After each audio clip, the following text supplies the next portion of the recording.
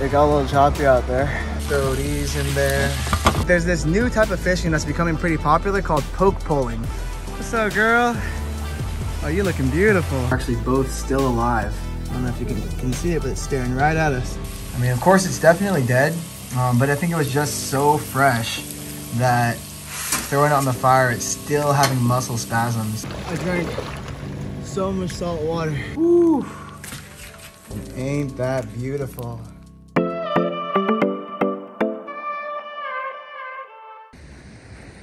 This is the right time to be here. Really low. Yeah. That's the lowest I've seen it. Yeah, this is the first time I've actually looked at the tide report, you know? Wow. But still, I've been here like all day sometimes. Never seen it this low? Apparently it gets even lower in about an hour. Wow. So we're here at the right time. Okay, so normally we'd set up camp like right around here, and then I would swim out from here out to, you know, just different kelp beds and stuff. But the kelp is pushed so close to shore that I don't want to have to swim through all that. So we're actually gonna go set up over here on the rocks. And then I'm just gonna jump out from the rocks into the water.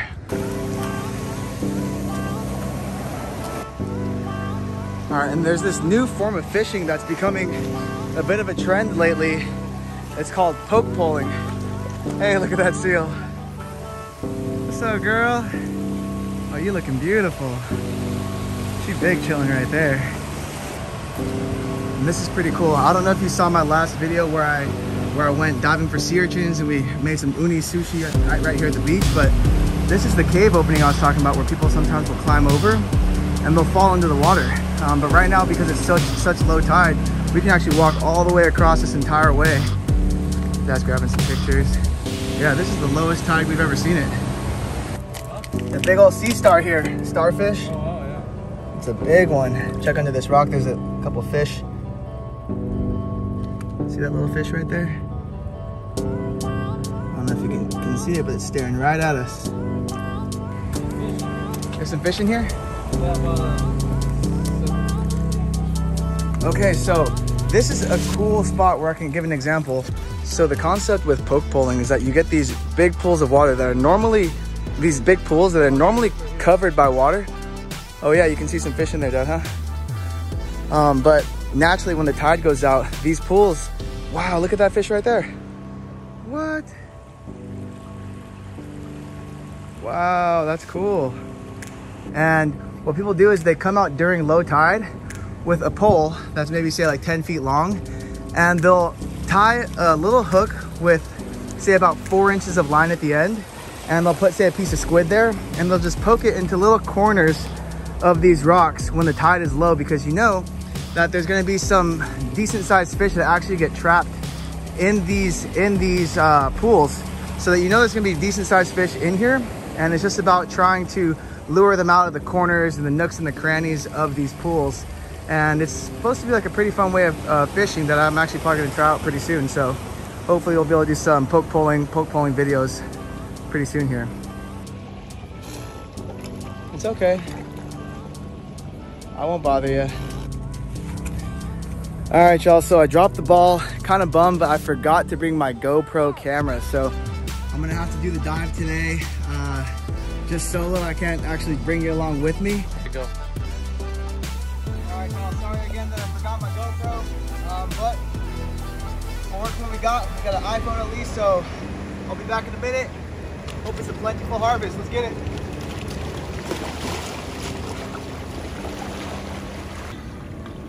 All right, at least we got a sea urchin. For starters, this should be good.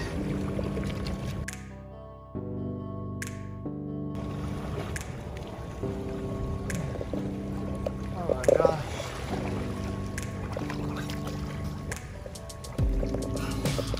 That was so exhausting. I drank so much salt water. Oh, how long was I out there? About an hour and a half. Hour and a half? Oh my gosh. Just got some sea urchin in my knee. Oh. That was the longest I've been out on a dive in a long time. You got a scratch on your head. Or what? On the right side of your head. You got a scratch, yeah, some blood coming out. There's blood coming out of my head. Really? Yeah. Yeah, it was a little bit of a rough dive, but after all that, I got one lobster in here. Really?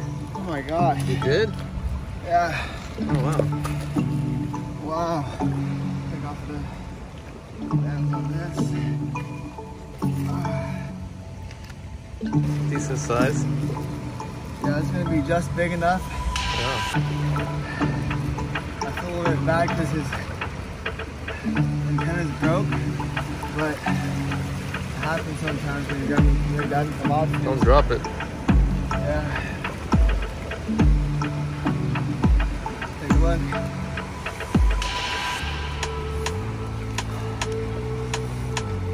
Nice. Oh, you're gonna lose it, man. You're gonna lose it. Don't let it go. I would have been so sad if we lost it. Oh, that was a hard dive. That was a hard one.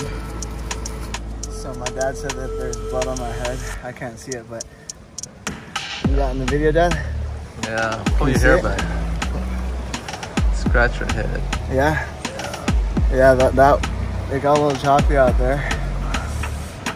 Oh, it's low tide, but surprisingly there's decent current, so I got thrown around a bit onto some rocks a couple times in the water, but I'm just glad that we got a lobster. Oh man, I was gonna be so sad if I came up empty-handed after that one. I was like, no, James, like you can't give up. You gotta get something. You gotta get something.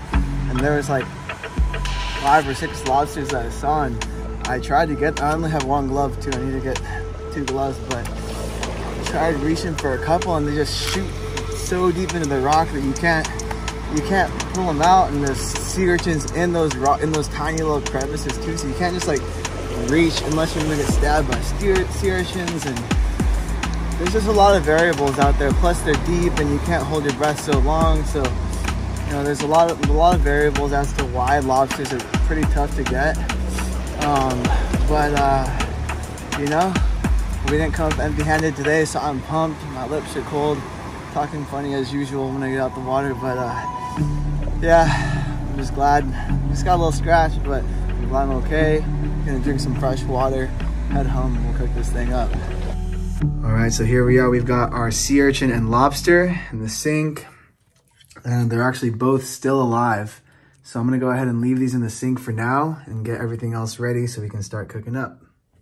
And I got this pack of mini heirloom tomatoes from Trader Joe's, washed them off. I'm just gonna go ahead and dump these all in here on low heat. It's popping and crackling because I could have dried them off, but the tomatoes still have some water on them, so that's causing some pops with the oil. But it's okay. So I'm gonna go ahead and leave these on the fire to cook on low to medium heat. And I decided I'm also gonna chop up some of these, just dice them up, and I'm gonna throw these in the sauce as well. All right, so I chopped up like 5 of those. I'll just throw these in there. Slide down. This is the one-hand method. Hold the camera in one, do it with the other. All right, and that is looking good. Okay, so I'm gonna leave these to sit while I hop in the shower and come back and visit these in like 5-10 minutes. So it's been about 10 minutes and these babies are looking good. Okay, so next I'm gonna go ahead and chop up some sun-dried tomatoes and add them in with these mini heirloom tomatoes. Oh yeah, this is looking really nice. Just gonna go ahead and mix those all in there. And I'm gonna turn the heat down to really low now. So heat's on super low at this point. I'm just gonna let these tomatoes continue to cook down for a while.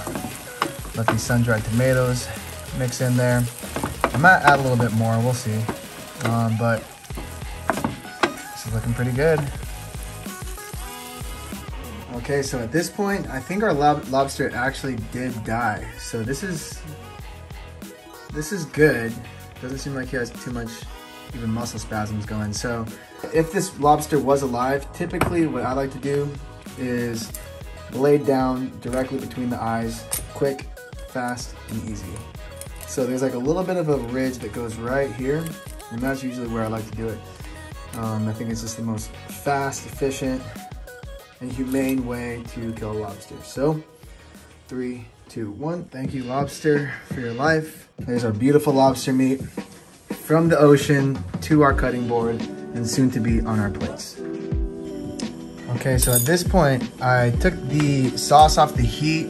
I actually realized that I forgot to put garlic in there, so I'm gonna go ahead and put garlic in with the lobster, which is what I was planning on doing anyways, but I'm just gonna have to put a little bit more garlic than what I was planning on initially. So we'll go ahead and overcompensate. Pour a little touch of olive oil as well. Okay, so our butter's all melted. Garlic's starting to cook in here. Now we can go ahead and throw on both halves of our lobster. It's interesting, you can see this lobster is so fresh that there's still muscle spasms going on in it. Whoa, I don't know if that's freaky or what, but I mean, of course it's definitely dead, but I think it was just so fresh that throwing it on the fire, it's still having muscle spasms. Wow, that is how you eat some fresh lobster. And you saw the way this garlic is just getting crusted onto the bottom. Oh, that's gonna be stupid. All right, we had some frozen shrimp in the freezer, so I decided to pull those out and throw those in with our butter, olive oil, and garlic. The last thing I need to do is add some salt and pepper, but wow, how good is that looking?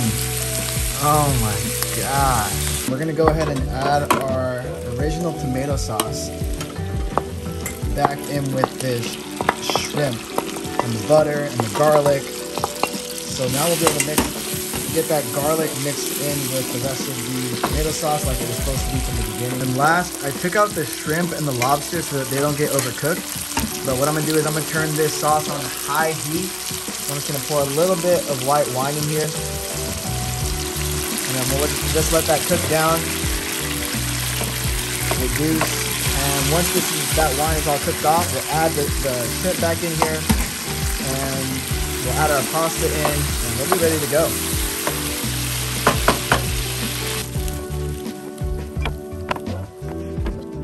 There we have it. There is our homemade pasta with our freshly caught lobsters. And last but not least, we're gonna go ahead and sprinkle on some parsley, a little garnish. Woo. Ain't that beautiful? We got some lobster getting worked on right here. Ooh, we gotta take that lobster bite. All right, let's see.